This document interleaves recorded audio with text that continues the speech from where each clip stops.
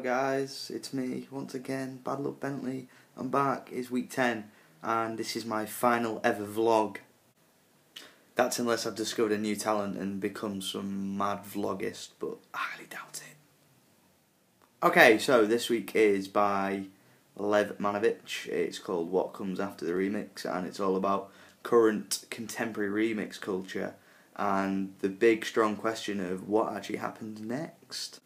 Okay, I enjoyed this reading. The question of what happens after the remix, however, that's a really broad one. The reading sort of refers to the current remix culture as like our Iron Age, the Industrial Revolution of contemporary times. I can see what he means. It's pretty bold to say something like that, considering, you know, maybe medical innovation is the sort of big thing of our times. Maybe it's something else, I don't know. However, with regards to remix, yes, there are a lot of remix things in our life. This reading really made me consider how the likes of Glitch Art, Wikipedia and such are remixes, and also gave me a bit of food for thought for our music video mashups which we did a few weeks back. Well done, Lev Manovich, you made me think. Not many people can do that.